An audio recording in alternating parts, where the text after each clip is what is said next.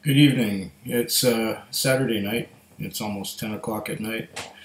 I worked all week and it was the first week of the year of 2016.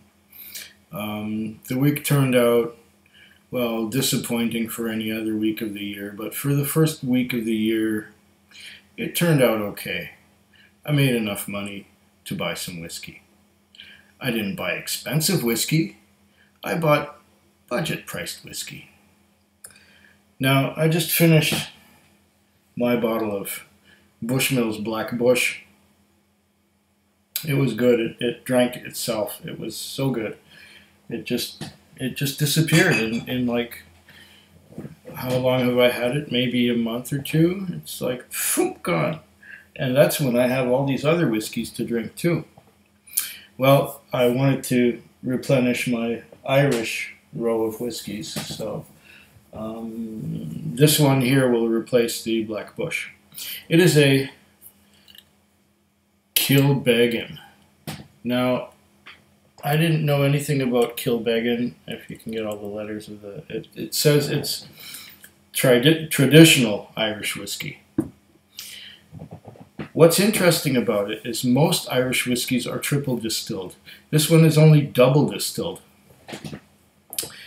And it's 40% alcohol by volume. So I suppose if I was to add some water to it, it would show some misting, because it would have all the proteins still in it, which are traditional or usually distilled out by the third distillation. But this has only been distilled twice, so it will have more flavor than your typical Irish whiskey. It doesn't say much else about it, just that it's traditional, and Kilbeggan is apparently the oldest continually operating distillery in Ireland. So this is going to be something different. You know, there are variations in Irish whiskey, but you have to look for them hard. I just saw this on the shelf was something that I've never tried before, so I just bought it. I only read the label afterwards, but, you know, I like to try everything. So it looks like it has the screw cap. Yep, it's got the screw cap to keep costs down. Let's get some in the glass there, shall we? That's about the right amount. Put this back on so we don't spill anything. I think I dropped one drop dripped on me. Okay. Well, now we had some Black Bush, which was nice and sweet. What is this going to be like?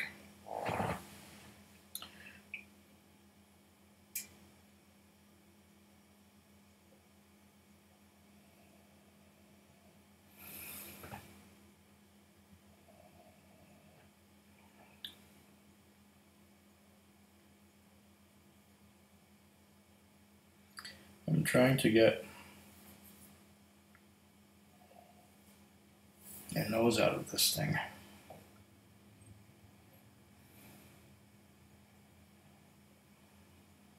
It's subtle. You know what I'm getting? Bubblegum. It's like Bazooka Joe bubblegum from when I was a kid. The ones with the little comics in them. It's strange. But there's a hint of that. Let's see, what else can I get? Okay. Now I'm getting a malty kind of aroma after that initial Bazooka Joe bubblegum. That was very slight, and I was getting nothing at first, then that came out. Okay, malty. Hint of fruit. Pear, apples, like Granny Smith apples. And there's still that malty note. Malty, apples, pears. Okay, that's probably quite a young whiskey.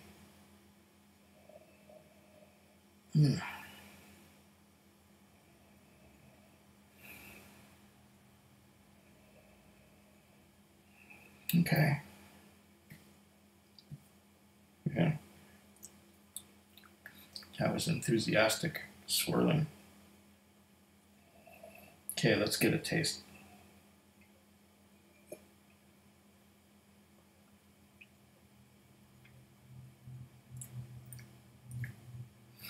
Oh, it's light. Oh, wait. There's the caramel note in the aftertaste. It's very light.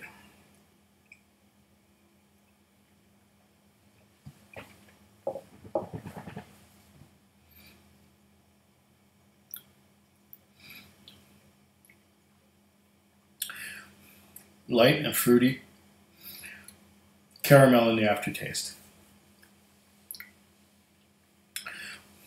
There's a hint of something sour too. As if it was aged in ex-bourbon barrels. Sweet and sour. That is quite an aftertaste. The aftertaste lingers on. And there's that sweet and sour, somewhat fruity, but caramel, like from ex-bourbon. It's quite a nice taste. I would like more alcohol in this to carry the flavor some more. It tastes a little bit washed out.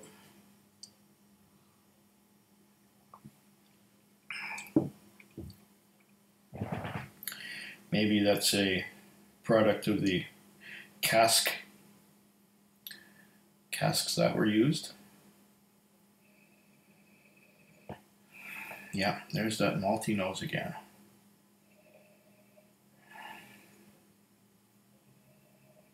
Apples, pears.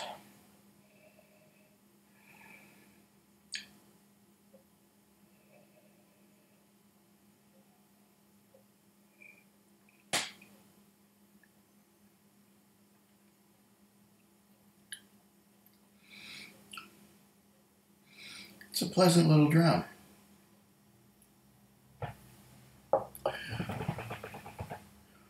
Yeah, a lot of caramel again.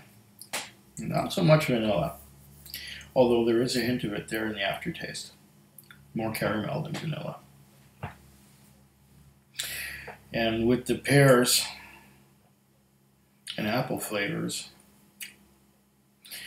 it's not really complex. There's not really that much going on there, but the few flavors that there are pleasant. I don't believe this is as easy drinking as some. It's not as easy drinking as Black Bush, but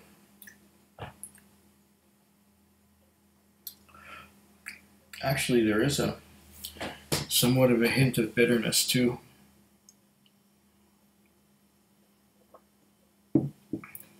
Try that again. Okay. Some caramel. Yeah, same nose.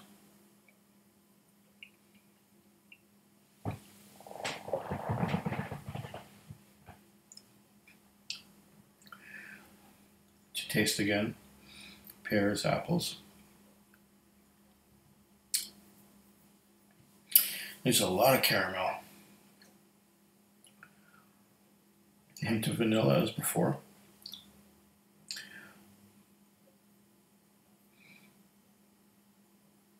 I could drink this daily.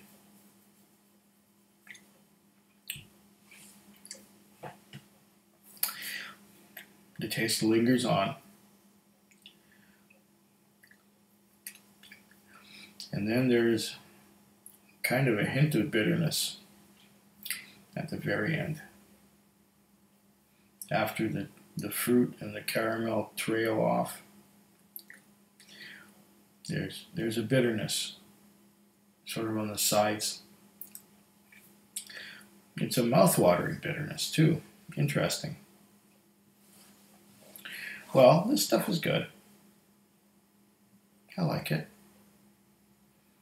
I wasn't expecting anything more or anything less. It's a good, honest, straightforward double distilled, not triple distilled Irish whiskey. So it has a little more flavor. The flavors are more intense. The caramel and the bitterness at the end are more intense than you would expect from your triple distilled Irish whiskey. It's all right. Food Quig. Food quick. Food quick. Food Quig. Food quick. Yeah.